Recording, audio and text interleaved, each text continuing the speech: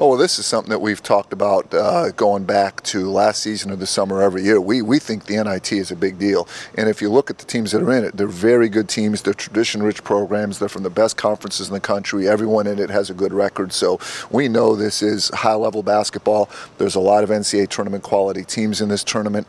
It's hard to pick teams for the tournament because teams are so close. So, just because a team's in the NCAA or the NIT doesn't mean one's better than the other. So we're more than excited. We're playing a great program, and it's a great opportunity for us. Unfortunately, it's not the NCAA tournament, but it's still a big tournament to us. Being back in the postseason is a big deal. Something we're striving for to get back to this year. And I think we accomplished our goal. We just want to make a big run in this tournament this year. Yeah, we in the recruiting process talk about the LaSalle tradition. We talk about the NCAA championship, the 2 Final Fours, the NIT championship, the 3 National Players of the Year, second only to Duke and Ohio State. And we tell them that up through the early 90s, LaSalle was easily one of the top programs in the country. So they not only know that as a LaSalle player, they know that as recruits. And our job is to bring LaSalle back to have a great program, and this is a step in the right direction. Well, I think it's a big step, for our team and for LaSalle as a whole community.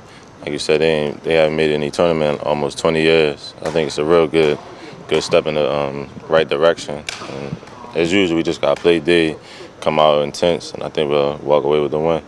I watched them play a couple times this year, but I really don't know too much about them. But I just know we play defense and play our LaSalle basketball. We should be fine. Well, they have very good players. They're a little young. They had a horrible injury in the year to Mbakwe, who was one of the best players in the Big Ten.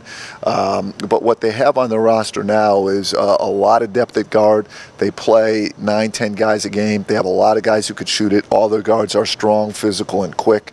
Williams is a tough guy to play against at the power forward, 6'7", super athletic, super active.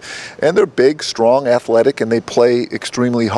So, they present a lot of challenges. We're going to stick to our game plan, is pressure them, and just make them speed them up and make them play fast, and just play good defense, solid defense on them. We do the same thing we do all year, and the schedule's no different. We're still playing 2 games a week, and we don't think at all about the next opponent until we play our current game. And in this case, if we're fortunate enough to win, we'll start working on our next opponent that night. We just go one by one. We just don't look ahead. Yeah, definitely. I mean, I never played there. Coach G said he never played there, so it'd definitely be a nice little present for Earl and everybody else to play there one time.